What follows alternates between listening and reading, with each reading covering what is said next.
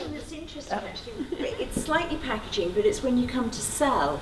So the flat that we've just sold, the older generation tend to want to know who's going to maintain the garden, who actually cleans the windows in the property. They ask a series of questions that the younger guys just don't think about at all.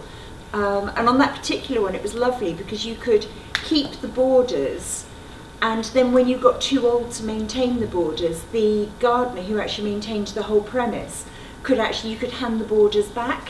But the fact that you can actually say that to them when you're selling it, it's like, oh, well, I can have it for a while, and then when I don't need it anymore, I can hand it back in, the gardener will take care of it for us. Now,